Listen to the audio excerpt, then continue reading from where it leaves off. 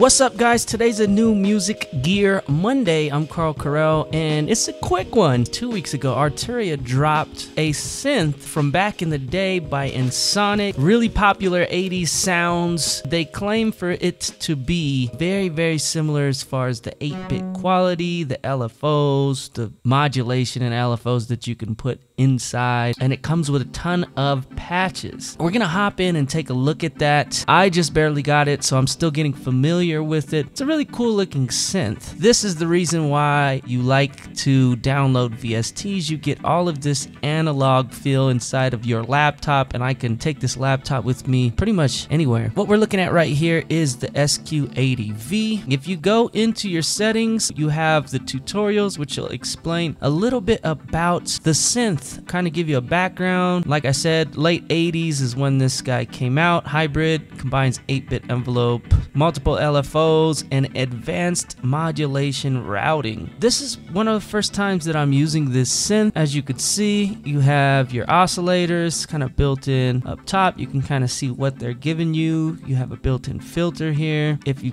tap on synthesis, wow, you get way more possibilities here as far as your envelopes go and as far as your oscillators go, being able to control every parameter of this sound.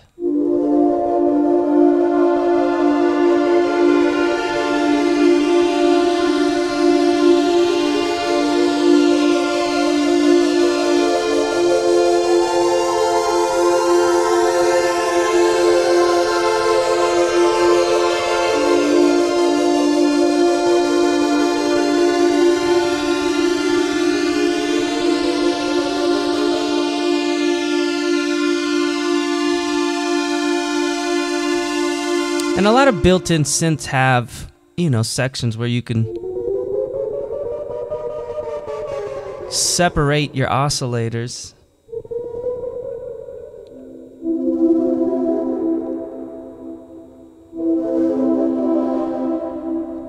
But it's laid out very, very easy for someone who doesn't necessarily dive too far into synths to be able to manipulate some of the sounds. So we're going to look at some of these built-in patches, some of these different bass lines you have. Here's a 90s bass. And you could probably hear me tapping on the keys because I don't have a MIDI controller hooked up today because my MacBook and this little USB hub is freaking out. But so you also have an effects tab where you can go in here and you can add reverb. So you can really go in here and carve out the sound that you want to carve out. Start adding effects and then save your presets. Make a ton of your own favorited patches. As you can see, there is so many sounds available. We go to all types. Here you go. Let's check out one of these brass sounds.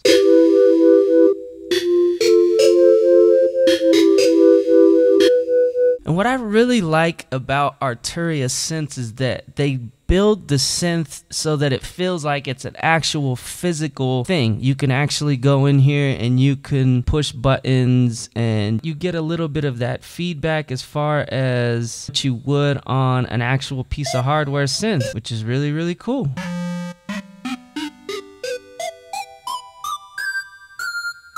You could see something physically moving, and I really like what Arturia is doing. Let's check out a couple more sounds.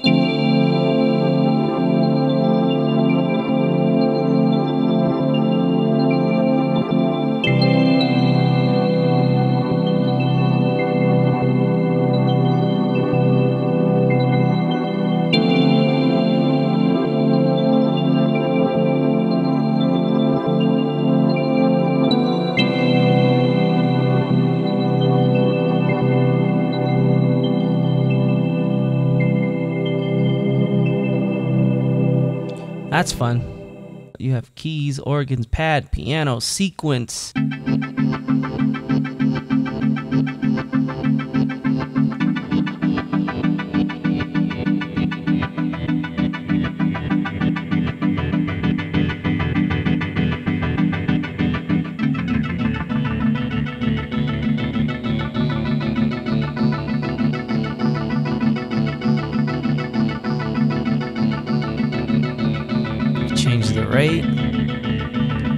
hold on it, really start tweaking out some of these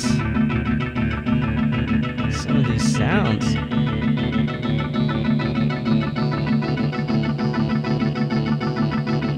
Play with some of the envelopes.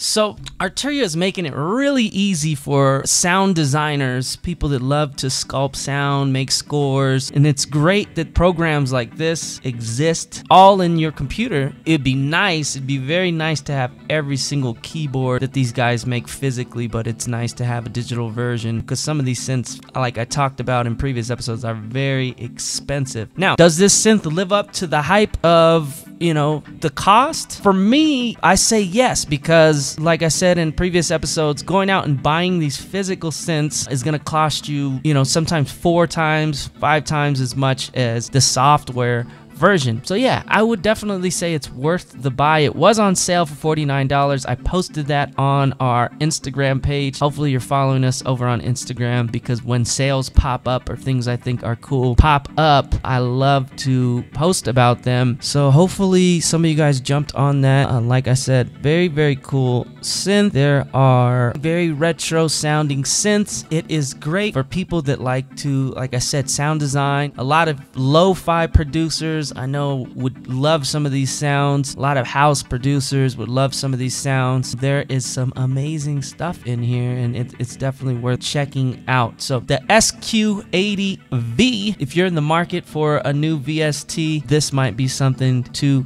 check out. I'll post some videos below of some different tutorials and different videos that I've been seeing people make, but I just wanted to show you this synth. It was on sale. You might still be able to hit Arturia up and get you a coupon or something. If you have this synth, or if you've used this synth, or if you're a fan of the V collection, let me know your thoughts about this SQ80V. That's gonna be it. I'm Carl Carell. We'll catch you guys here next week.